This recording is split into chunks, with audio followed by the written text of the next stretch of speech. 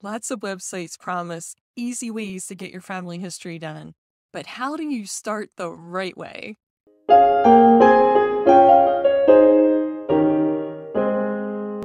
Hello, Pennsylvania friends. My name is Denise Allen, and I am a genealogy researcher and history enthusiast here in Pennsylvania. I consider it my job in life to help people discover their ancestors in Pennsylvania. I'm thrilled that you're here. This week's episode is going to be about getting started in Pennsylvania genealogy. You see, I realized that I had done 65 episodes about Pennsylvania genealogy and never talked about how to actually start. What's the step number one you should do if you find out you have an ancestor in Pennsylvania? I'm going to cover it now in this episode with three things that you can do to make sure that you've started your genealogy the right way, the best way, and it might make it easier for you too. The first thing you want to do when you're researching your family history, and this isn't just a Pennsylvania thing, this is really anywhere, is you really want to collect as much information from your living family members as possible. So really connect and collect from your family. Maybe you can think of this as reuse and recycle, upcycling, but really our living family members now, whether they're aunts or cousins, second cousins, grandparents, great-grandparents, have these little tidbits of information that for you, when you're researching through records, will really, really help. How does this random story that my grandmother keeps repeating mean anything? And you'll find if you write down those stories and just take note of them, that there's details in there about places, events, times of like major historical times that happen, and how your family interacted in those events is in those details. And you'll be able to use things like newspapers, military records, vital records, court cases to really uncover more of the details of your family history. So go ahead, connect with your family members. Easy way I found to do it because of the amount of information I can get at times, and I have some family that talks really, really fast, is I've used apps on my phone to record the information. One that a lot of people love is an app called Otter AI. Otter, like the animal, Otter. It actually will transcribe into typewritten text what the person said. Now, the transcription's never 100% perfect, especially for names. You'll have to go through and change those, but at least it gets you 90 or 95% of the way there. And then you have both an audio recording of your family member as well as written text of what they said. So you have it saved two ways. I highly recommend using an app, or you can just take handwritten notes because you want this information to be maintained in your record so you can access it later for those facts like names, dates, and places to help in your research. Now, some of you might be thinking right now, wait a second, you started with talking to people, and I want to know about cool ways to start family history. So what about all these DNA tests? DNA tests are cool. They're easy. The commercials tell me I can just instantly find out I'm related to George Washington. Why wouldn't I take these tests? And actually, I do have a whole episode I'm recording on which of these DNA tests you might want to take if you're interested in Pennsylvania ancestry and connecting to your Pennsylvania ancestors and making that easier for you. There are cool ways in the DNA test to do it, but as a family historian, a genealogist, a historian, an enthusiast of all things Pennsylvania, knowing what gets missed in our family history, the talking to people, the living people, is the most important thing you can do first in terms of assembling your family history. The second thing you're going to do as you're getting started in Pennsylvania research is use some of these websites that will help you. The two main websites that people use these days are Ancestry and Family Search.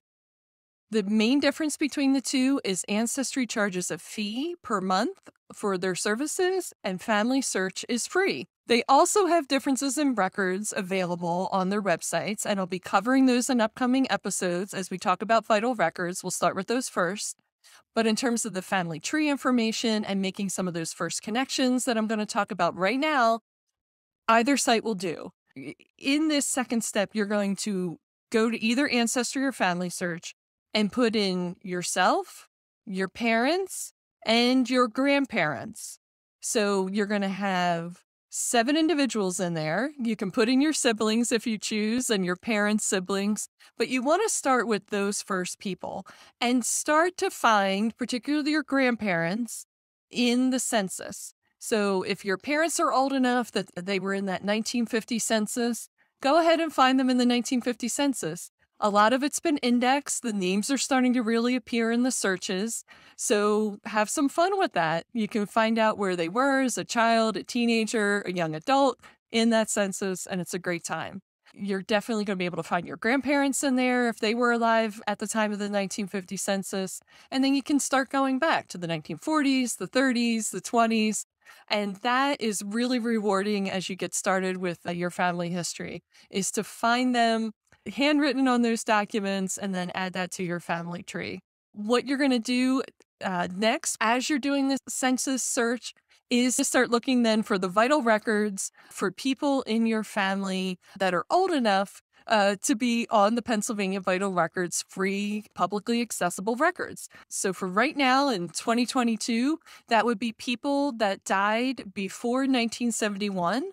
Their death certificates are publicly available, and they're available free to Pennsylvania residents. The link is in the show notes for how to access those. And for birth certificates, the ones that are publicly available and free are the births before 1911. Check the link in the show notes for those. And if you need vital records, birth certificates and death certificates for more recent dates, those are available through the Pennsylvania Department of Health, and I included the link in the show notes there.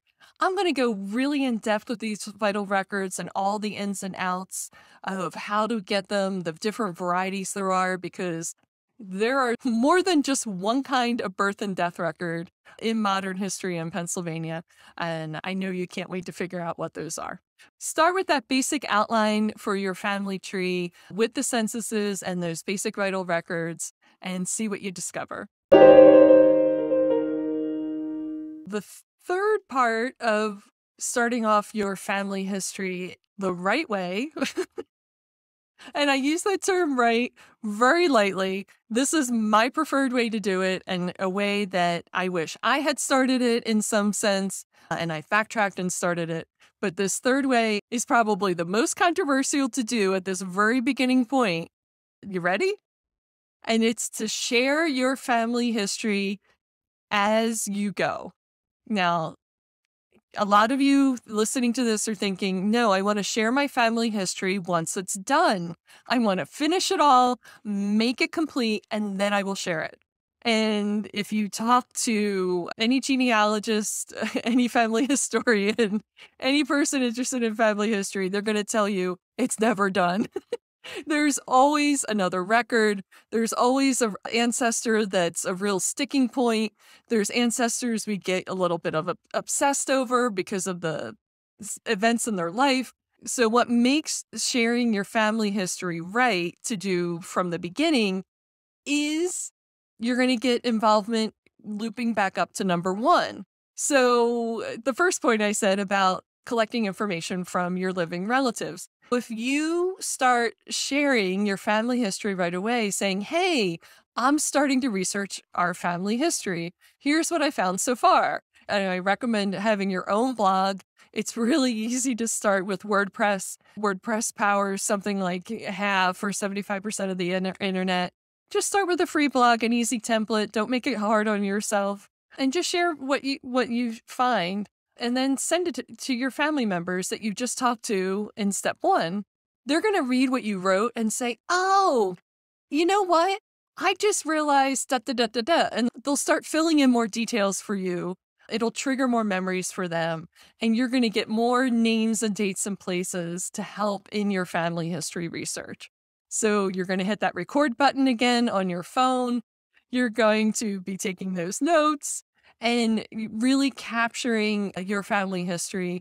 It's a real win-win situation when you share it, because you get to experience the joy of the discovery. You share it, Other people get to experience the joy of the discovery, and then they cycle back to you with more information of discoveries and connections, and then it keeps going. It's a great way to build momentum and enthusiasm around your family history as you go. As you research your Pennsylvania ancestors and your ancestors in other states, make sure to connect to the local genealogical and historical societies in those states. And if you're in Pennsylvania, I'd love for you to sign up for my newsletter. Each week, I provide a little bit of history, some genealogical records, and links to this podcast so you can stay up to date with what's going on with Pennsylvania records at any time in history. I'd be thrilled to have you join also as a member. You can check that out on my website under paancestors.com/members. This is Denise Allen, wishing you many discoveries about your Pennsylvania ancestors.